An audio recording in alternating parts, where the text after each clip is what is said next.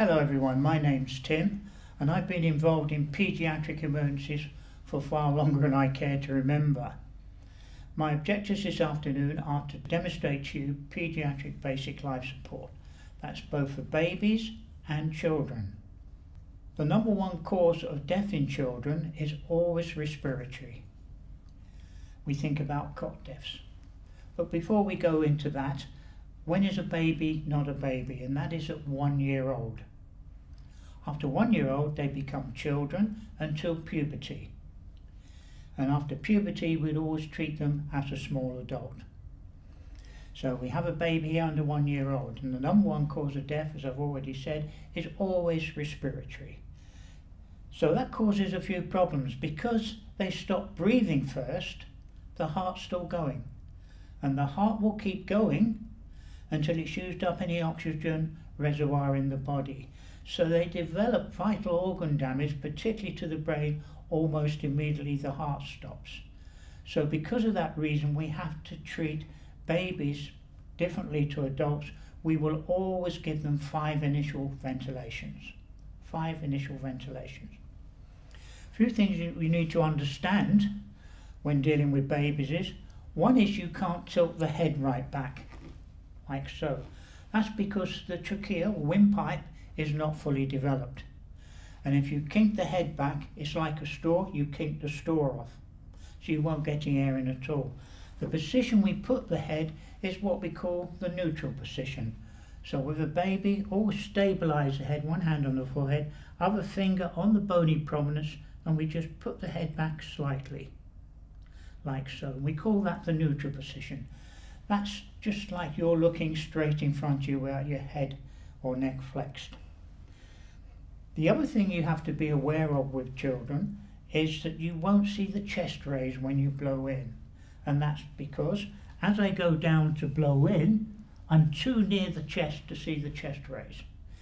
And the other thing is that babies in particular, they're what we call abdominal breathers. They tend to use the lower lobes of their lungs to breathe with.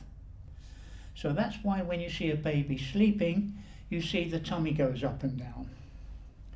So in order to get around that, we always suggest you put the hand on the lower ribs over the tummy like so. So when you blow in, you're reliant on seeing that hand, feeling that hand move.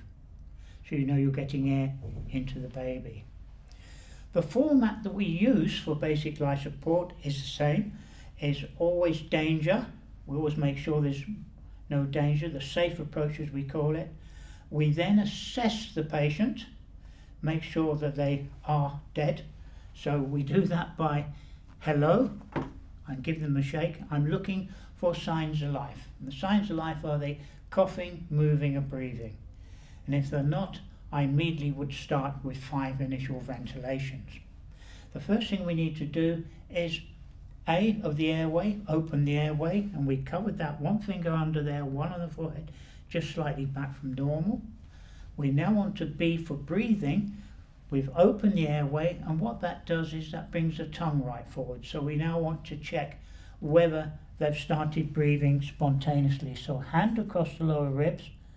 I'm listening and feeling for breath against my cheek and hand for 10 seconds. And if they're not breathing, I now do 5 immediate breaths. Seal your mouth round the mouth and nose of the victim, and you blow in till you feel the hand move. So off we go.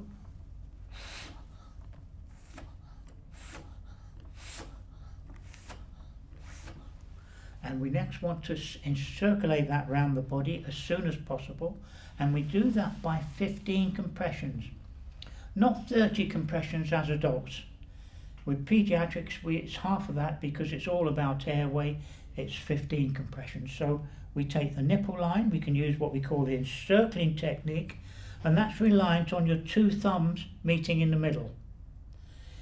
If the baby's that large your thumbs can't meet in the middle, then we use another technique called 2 fingers like so, other 2 fingers on top. And remember, the speed we do it at, 2 a second, 120 a minute, or we push to 1/3 of the depth of the chest. 15 compressions, 2 ventilations. What is paramount importance here is that you do that for at least 1 minute before you even think about going for help. Okay? Otherwise they will develop brain damage. Obviously if there's someone else there with you, they can initially ring up for an ambulance while you're doing the basic life support. What's important with babies and children is you do that basic life support for at least 1 minute before you go for help. With children, it's a little bit easier in a way because you can see the chest raised when you blow in. And we can put the head back a little bit further, and the position we put the head in a child is what we call sniffing the morning air position. So by taking a sniff, just slightly back from normal. So again, we're making sure there's no danger to the self. We then assess the child. Hello, you're all right. There's no response, no signs of life, no coughing, moving or breathing.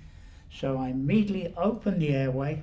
Remember, just back into sniffing the morning air position. Pinch the nose off, seal your mouth around the mouth, and we do 5 initial ventilations.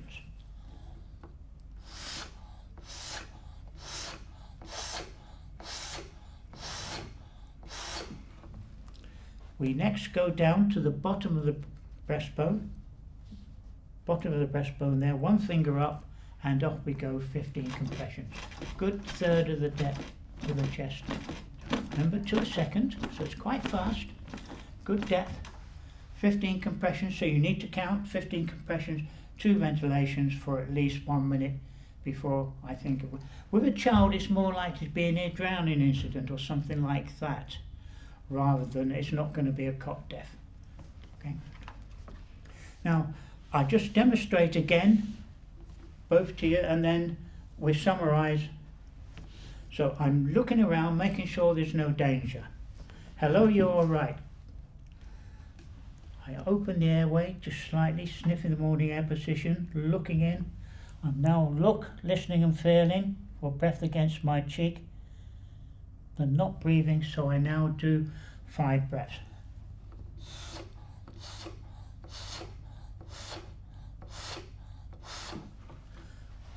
Bottom of the breastbone there, 1 finger up, and off we go. Notice I'm using 2 hands. It's easier on me using 2 hands. And I'm doing 15 compressions, 2 ventilations for at least 1 minute before we go any further. With the baby, of course, we've got other problems with the baby, being that they're much smaller. Okay, so I'm looking around, making sure there's no danger, assessing the baby, hello, and there's no response at all. So I next open the airway, remember, just into the neutral position. I'm now listening and feeling. Remember, put your hand across the lower ribs for 10 seconds, and I then do 5 breaths.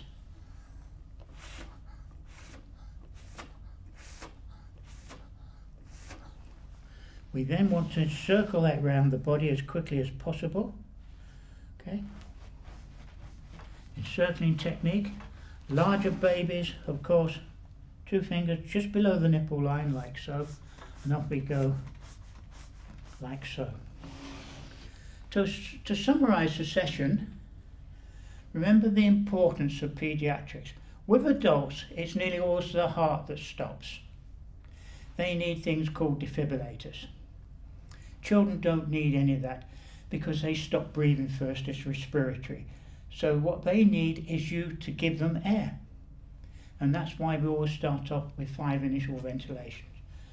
And we circulate that around the body, 15 compressions to 2 ventilations for at least 1 minute before you even think about going for the ambulance. Okay, thank you very much for your time.